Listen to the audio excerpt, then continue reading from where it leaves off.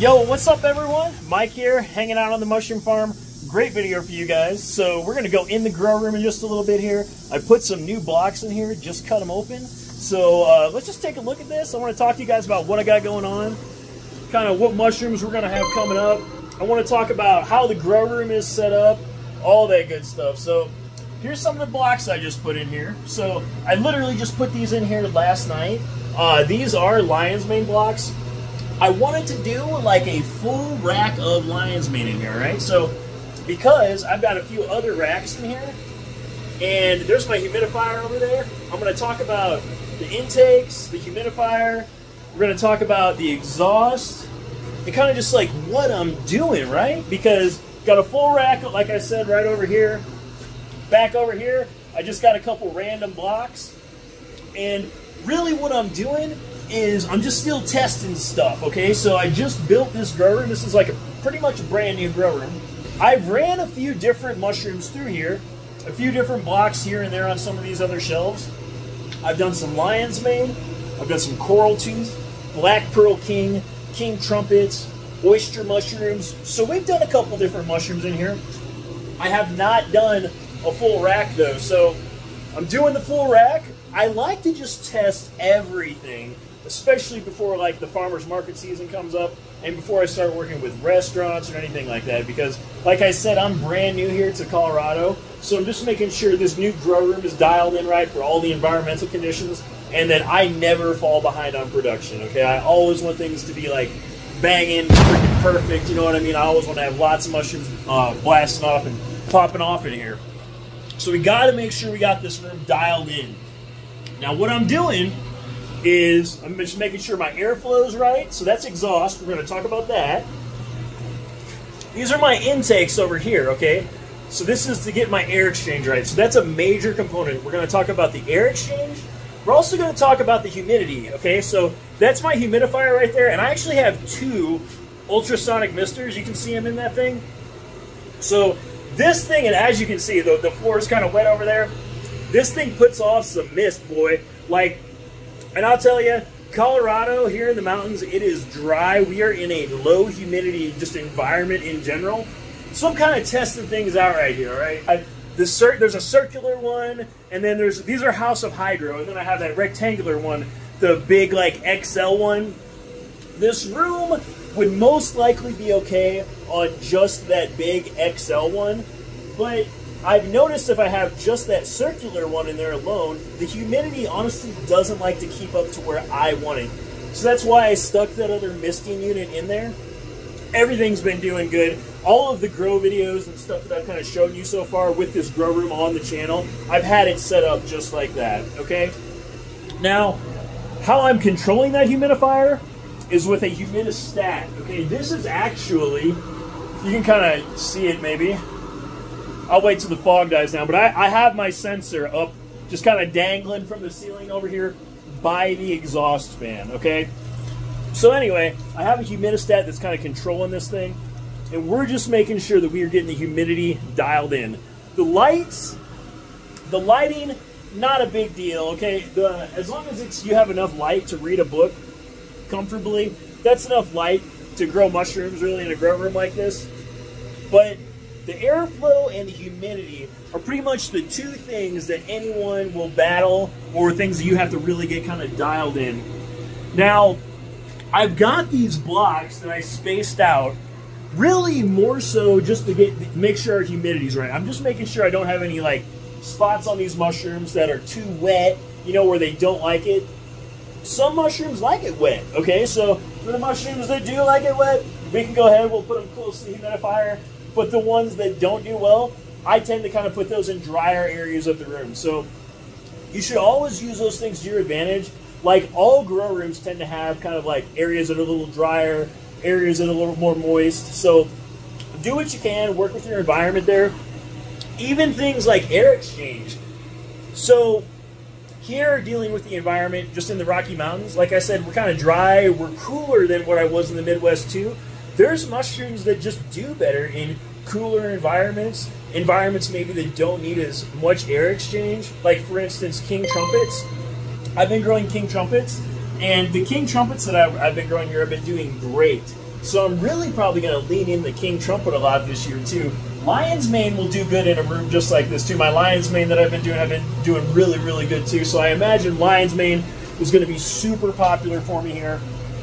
But I always kind of use like the environment that I can to my advantage. Don't try to battle it too much. Definitely try to, when you're trying to select the mushrooms that you want to put in your grow rooms, and even like when I make my selections, I kind of think about what my environment's like, what the season's going to be like, and that's how I pick my mushrooms. Sometimes I do rotate things out from season to season. Like for instance, I don't plan on growing pink oyster here in the winter.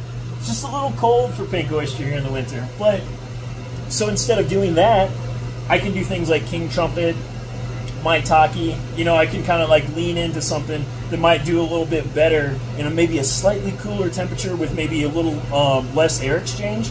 So that's what I do, okay? I definitely use everything that I can to my advantage. And like I said, I've just kind of got these blocks spaced throughout the room right now just for testing purposes, because it would really suck if you would like fill up a rack of mushroom blocks and all of a sudden you just realize it's too wet over there or something, or you don't have enough airflow, and then I have to go modifying stuff. I'd rather like slowly make adjustments and not have to like worry about doing it just like that. So that's why I do so many tests. I always run a bunch of tests on stuff before I completely fill a room up. Just that way you don't have to work yourself to death if you do have a problem. And you actually have some time to think about it and make the proper fix. And you're not just doing like a Band-Aid fix or something like that too. So that's a few things like I got going on right now. And right now, these blocks, I'm going to be side fruiting these lion's mane. And that's really just because of how I've got this room set up here. So this room, I've got some viewing windows. So that's my incubation. You can actually see my incubation right there. There's a grow room also on the other side too there. So I've got 2 grow rooms on this farm, but I got some viewing windows here, and I'm planning on just doing like a wall of mushrooms basically. Mainly because it's like easy for me to work with then, and it's also like great for pictures. It's going to be great for video. We're going to get some like awesome shots of just mushrooms being a big wall of them there. I think the wall always looks cooler than top fruiting. I will do some top fruits in here though. I plan on doing maybe the top fruits maybe on the top shelf, you know. But I don't know, I'll kind of figure out exactly how I want to set those up. But I'm going to be doing like my Mycology top fruited, Black Pearl King, King Trumpet, Pleurotus Orangi. Those will be top fruited. I will say if I ever do get to a point where I need to like cram more racks, like this is a, I think this is like an 18-inch wide rack. This isn't the 2-foot rack, but you can get like a 2-foot wide rack, and then you can actually top fruit blocks on the 2-foot wide racks then. And you can get more mushrooms. If I need to get bigger racks in here one day, just because if my sales are just getting extreme and I need to grow more mushrooms, that will be the plan. The first plan, if I ever need to like increase production, will be to get like slightly wider racks, and then I probably will convert to top fruiting. And you know, you got to do what you got to do, but we'll see. For right now, though, I'm doing side fruiting for pretty much everything, like I said, except those species that I mentioned, just because I like the looks of it. And just the way the mushrooms grow in general. I just like the way they do grow when I side fruit for the species that I grow for the most part. If you guys got any questions for me or anything like that about like what I got going on in here or what I'm planning, just drop it down below in the comment section. I'll be sure to address it. I'll do some more videos like on the exhaust system specifically and on the humidification system specifically. But basically what I have is I have 2 fresh air pipes coming in, and then I have that exhaust going out, okay? And they're going to be different. You need to have them set up different for all different farms, so it's always going to be kind of like, as far as like how big should those blowers be, it's really going to be like, it depends. But I'll just say really for my room that I have here, this room is 15 foot long by 6 foot wide. And then I got an 8-inch exhaust fan here. And the 2 intakes, they're powered by 6-inch ducts. And one of them is like a shorter pipe, so I only have 1 blower, but the other pipe is a little bit longer, so I actually have 2 blowers on it. And sometimes it really depends how you have everything set up, you know. But true fresh air, I like to do true fresh air on one a lot of times, actually coming from outside, or like a geothermal pipe or something like that. And then the other one, I typically will go from inside my building, which is essentially like a preconditioning area. So I'm just basically drawing off the air inside my building on that other one, and then the two airs kind of blend together. I will say I'm going to experiment a little bit though, because I may even, the one that is true fresh air in the winter time, when it's cold like it is now, and if I'm in full production at that point next winter, I will try to draw air off the building here that is preconditioned, and I'll just see how the CO2 does. Because with things like king oyster, maitake, the lion's mane, it may not even affect it much. So we'll see how that goes. It'll depend how packed this room is, and like I said, just how things respond. But that's a few things that I'm kind of playing with right now with the humidity and the airflow.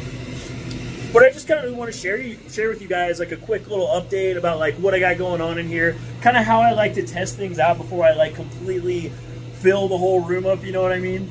So if you have any questions for me or anything you want to say, just drop it down below in the comment section for me. If you found this video helpful and informative, just drop this video a like, subscribe to the channel if you haven't already. But that's all I got for you on this one, and I will catch you guys on the next one.